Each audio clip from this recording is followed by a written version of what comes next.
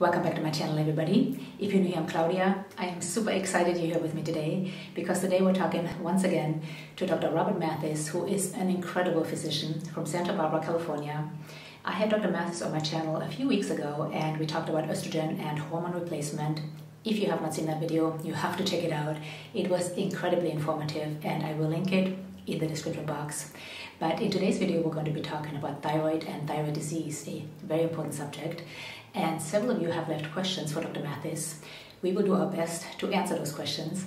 However, if you have any more questions for Dr. Mathis, please feel free to either leave them in the comments below, or I will link all of his information in the description box. So reach out to him, email him, call him, text him, and I know he will get back to you and answer your questions. So without further ado, let's talk to Dr. Mathis about thyroid and thyroid disease. Hello, Dr. Mathis. Thank you so much for being with us again tonight. Okay, you're welcome. Hello.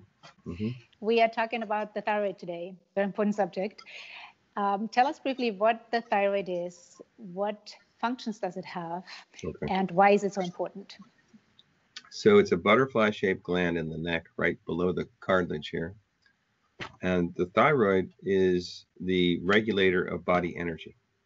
The thyroid is also a regulator of the body's temperature. So the thyroid helps to release heat, and it also helps to provide energy for the body to do its various processes, such as grow hair and not lose hair, things like that. Okay. Now, there are obviously several different thyroid diseases. Category 1 would be normal thyroid. Category 2 would be abnormal functioning thyroid, which can be either inherent or congenital, or you can have a autoimmune disease. So if you have low functioning thyroid with autoimmune disease, you'll see antibodies. That would be Hashimoto's disease, which causes a breakdown of the thyroid and releases T3 and gives you an artificially elevated T3 or artificially normal T3, even though the person feels poorly. And then there's a different type of autoimmune disease that affects the thyroid receptors, and that's called Graves' disease. So Graves is hyperthyroid, where the receptors are acted on by the antibodies to the receptor, and they cue the receptor to make more thyroid. So when you look at those labs, you see super high elevated T3s and T4s. That's real hyperthyroid. Some physicians will interpret low TSH as hyperthyroid, which is not even close to always the case. Very rarely is that the case. So there's autoimmune thyroiditis. There's hypothyroid without autoimmune thyroiditis, which is just low functioning thyroid. That can be from toxins, or it can be inherent in a particular person. Some people are born with low thyroid. That's it, and they have it their whole life. And then there's thyroiditis, and then there's Graves' disease, which is another type of autoimmune process that drives the thyroid to go into hyperdrive. Now, you brought up a couple of things I want to get back to in a second, but tell us really briefly, you said T3, T4, and TSH. Can you just tell us what they are? So TSH starts at the brain and comes down from the pituitary and tells the thyroid to make T4. So the TSH level comes down, tells the thyroid to make T4. The thyroid makes the T4, which is not the principal hormone. The principal hormone is T3. So T4 in a normal person through an enzyme would break down into T3. And then T3, a certain percentage of the total T3 would be free T3 floating around in the serum and can go to work on the receptors at the nuclear level. So we have T4 made by TSH telling the thyroid to make T4. Then we have T4 breaking into T3, total T3, which then breaks down into free T3, and then partially bound T3 bound to albumin and so forth. But the active hormone is the free T3, which drives the system and creates the energy and the heat and those two messages. And then there's T4. If it doesn't break down into T3 or total T3, it can break down into reverse T3. Okay. And that breakdown is important because three things can happen. One is if you take too much T4, you can make a lot of reverse T3 and slow the whole thyroid down.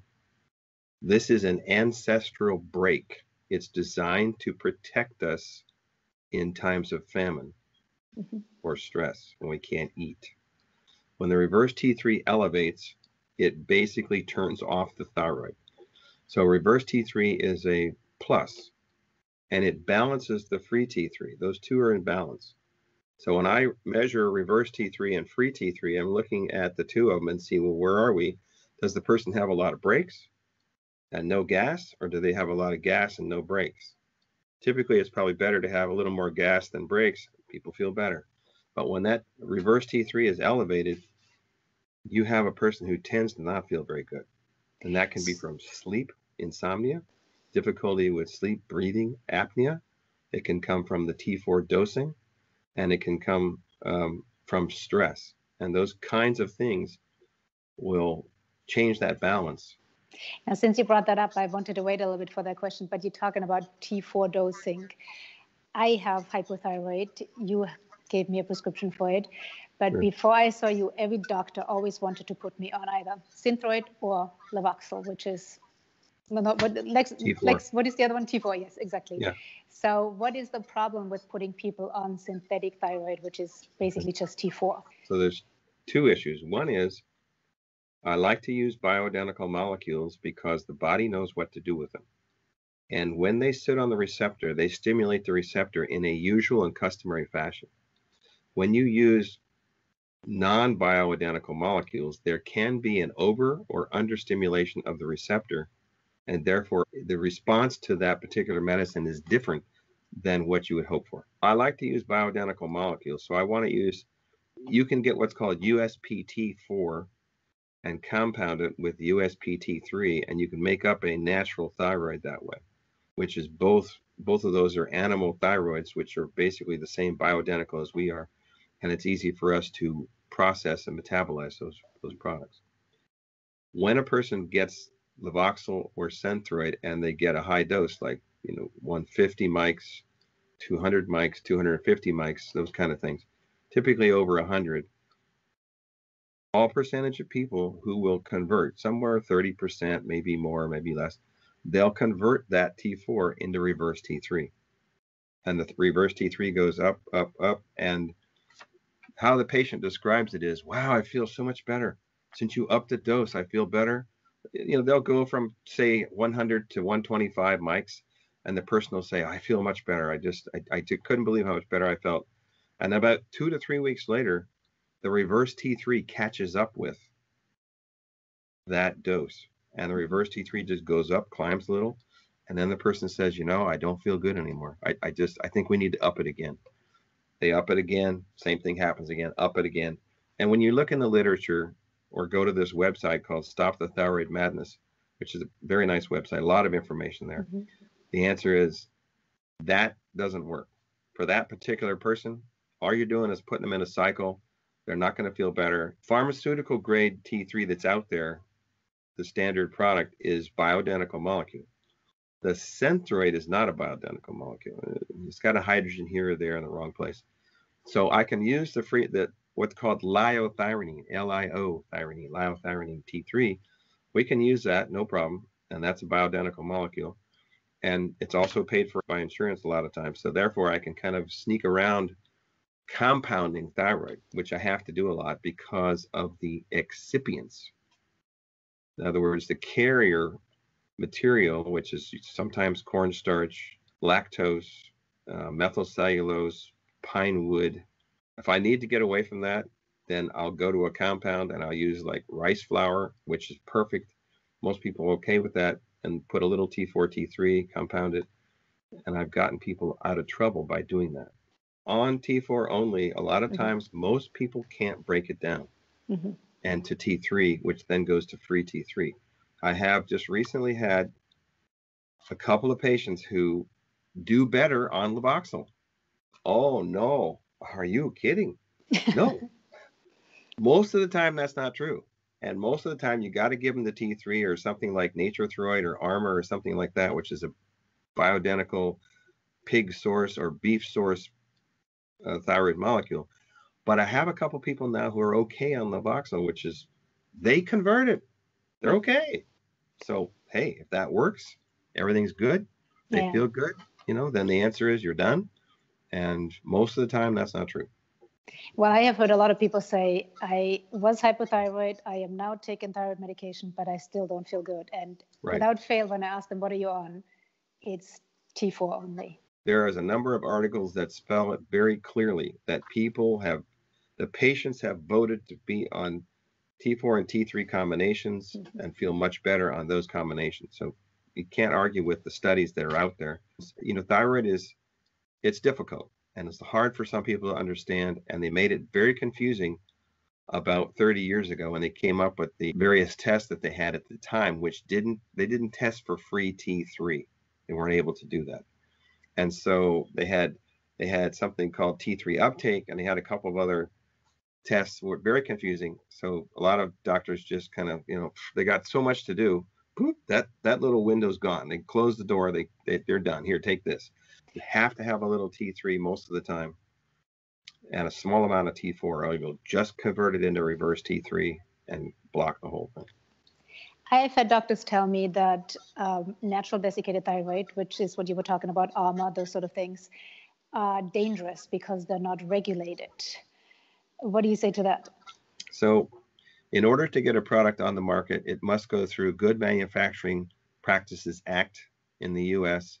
It must meet the GMPs and the SOPs that are designed from the GMPs. And these operating orders that are developed by the company spell out exactly how to make the product and to guarantee that the dose is the dose they say it's going to be, plus or minus 10%.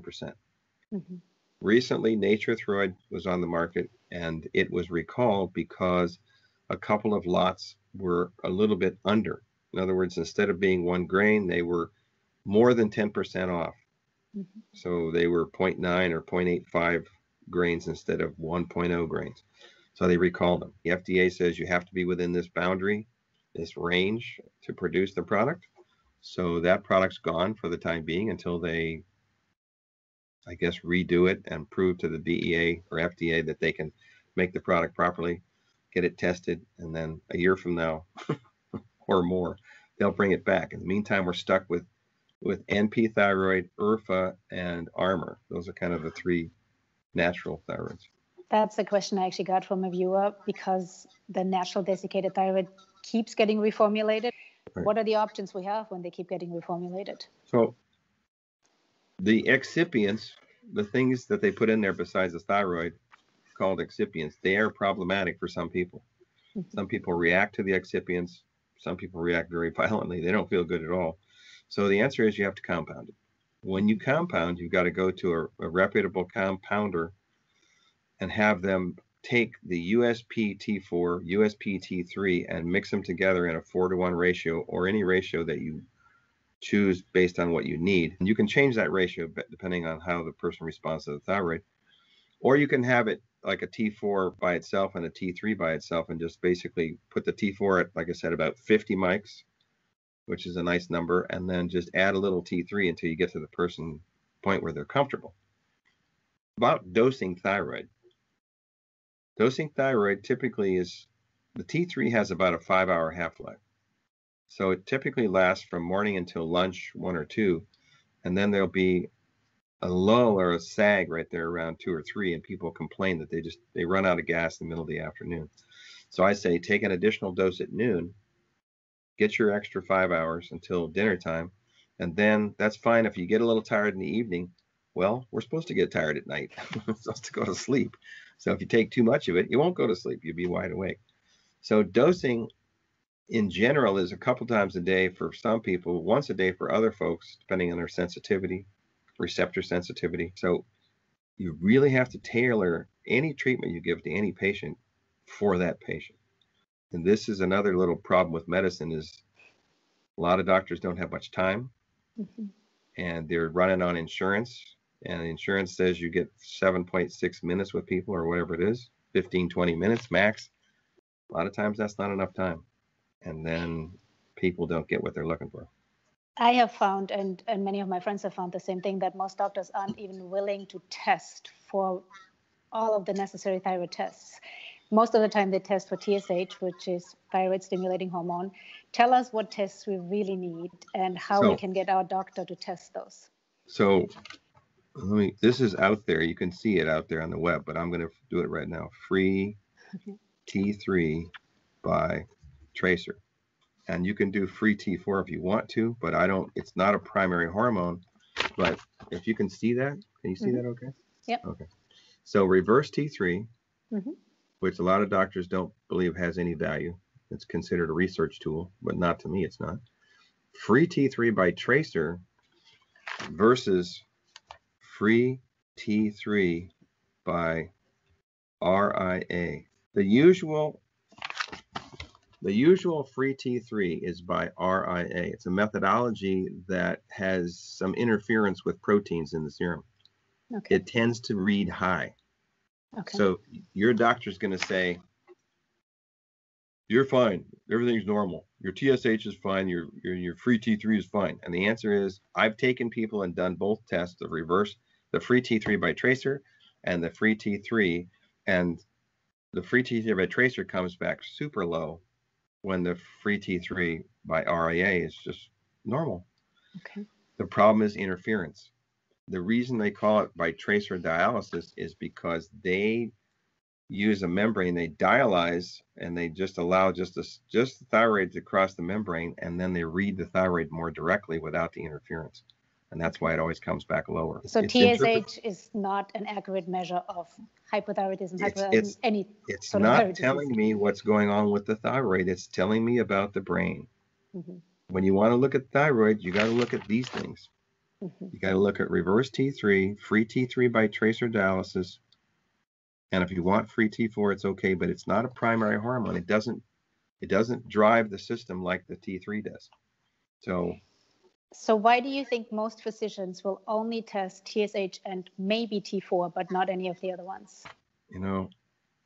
I think they just don't have enough time to really put it together. And I think that they're all bright people. They would not have gotten through medical school without being able to learn the material and pass tests.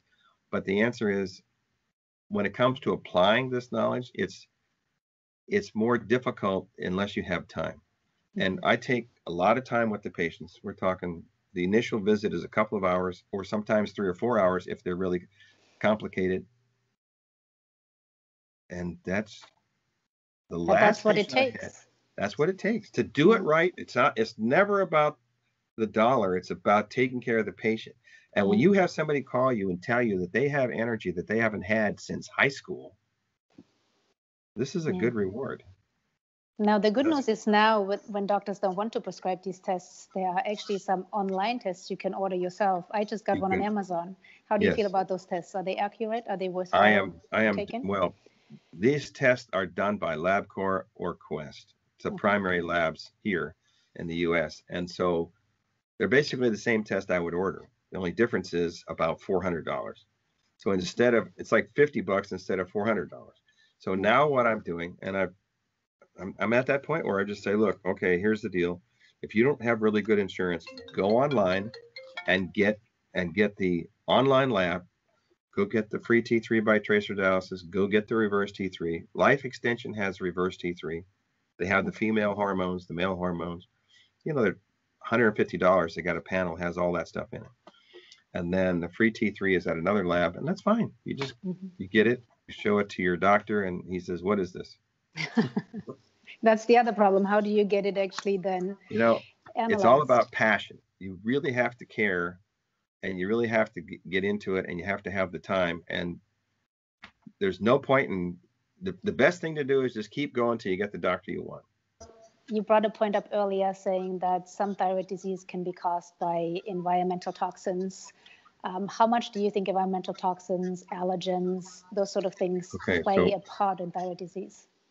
Anything that can replace iodine can become a toxin.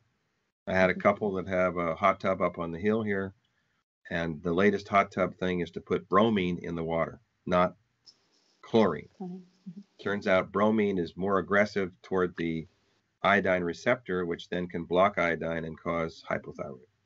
So bromine in Mountain Dew has a lot of bromine in it. And so you just don't want to do the do. What about allergens, gluten, dairy, those sort of things? What happens with those is they can, through molecular mimicry, they can cross-react with receptors on the thyroid, produce the thyroiditis. The thyroiditis damages the way the thyroid works, and it can't produce the T3 it's supposed to, and then they become hypothyroid. It takes time, but it can happen. So here's your autoimmune stuff. You want to be careful with autoimmune diseases. They're not great. People need to check an ANA. And for thyroid, you want to do TPO and thyroglobulin antibodies and TPO antibodies. So here, let's put that up on the screen. This is to check for autoimmune disease, the ANA with reflex. Okay. And then also you want to look at, for Hashimoto's, you want to look at TPO, thyroid peroxidase antibodies, and thyroglobulin antibodies. Okay. And those two tests will tell you if you have Hashimoto's. And then the ANA is important just to look for general autoimmune processes. And you want to be sure there aren't any, because that's our next frontier, is autoimmune disease. And thyroiditis is tough because it reduces the function of the thyroid, makes people feel tired and or hyper, because they'll get like an autoimmune attack, and the thyroid T3 gets released, and they get like this, and then the thing quiets down, and then there's no T3, and so they end up low, and they get high, and they get low, and they get hyper, and they get hypo, and they kind of bounce back and forth. It's tough. It's a tough problem. Thyroid is the master molecule that runs everything. No thyroid, you're tired, very tired. I mean, I've had people with severe hypothyroid, TSH is 56, TSH, 80.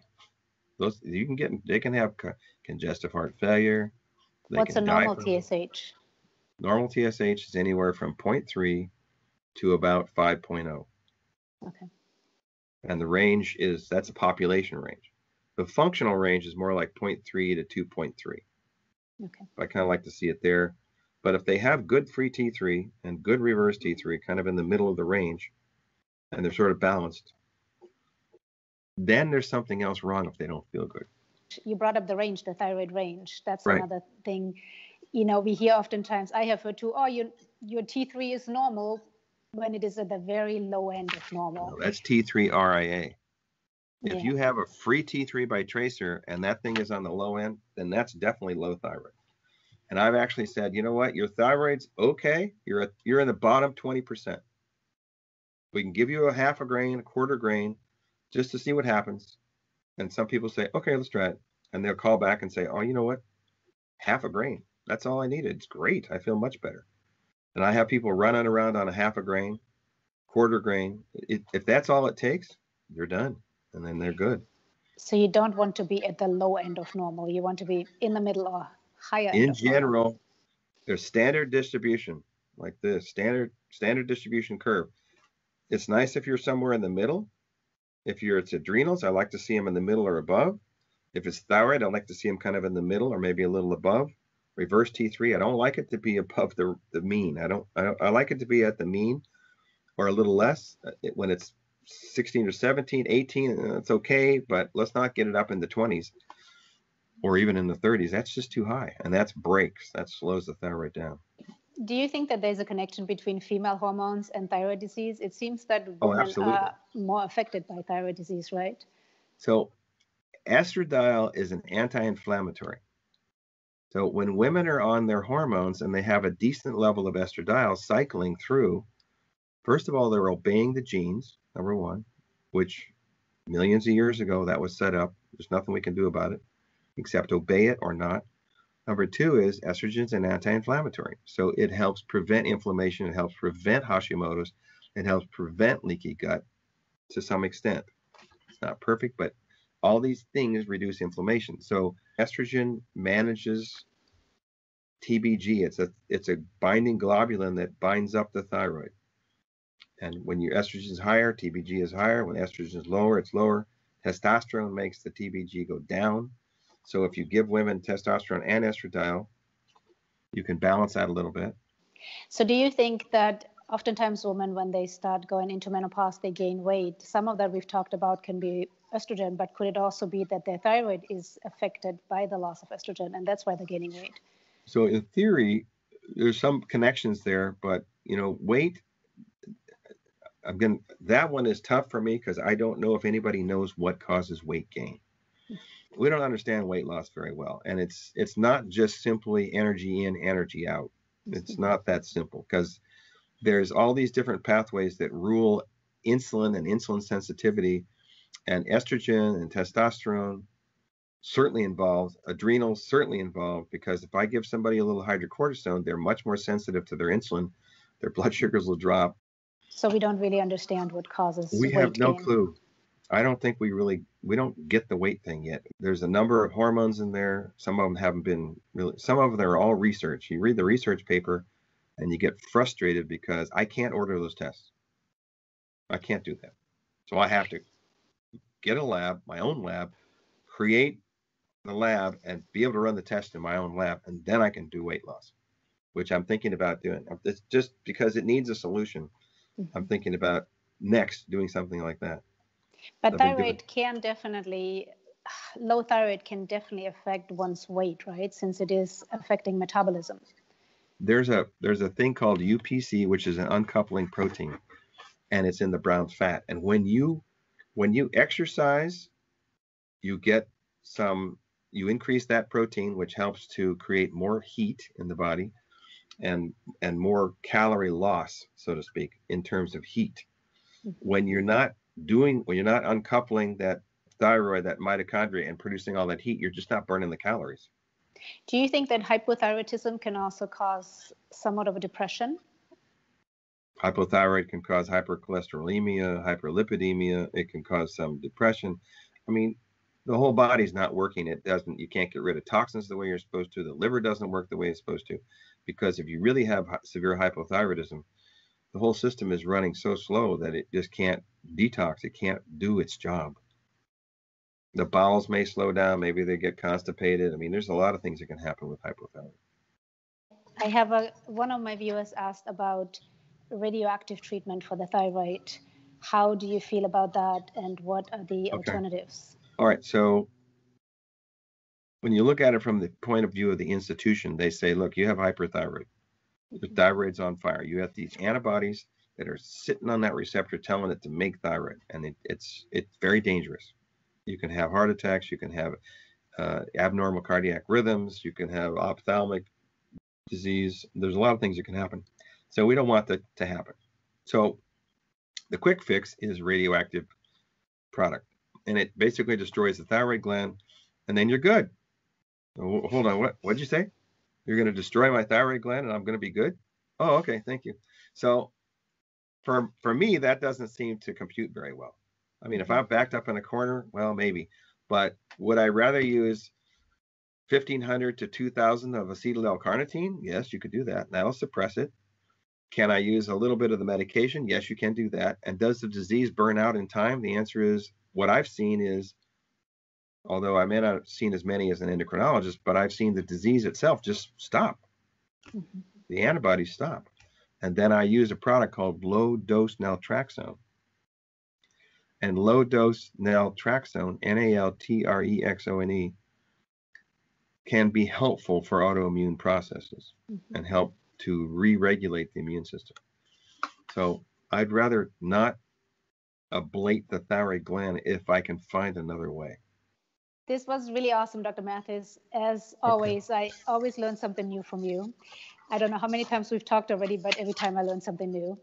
And I hope we answered all the questions my viewers had. Do you have anything to add? No, I'm good. Just let your viewers send a few questions, and then we can go from there. Okay. And I will also link all your information down below, and people can email you and call you. Thank you so much for being here with us and answering all these questions. And all right, you're welcome. See you next time. Okay. Bye. All right.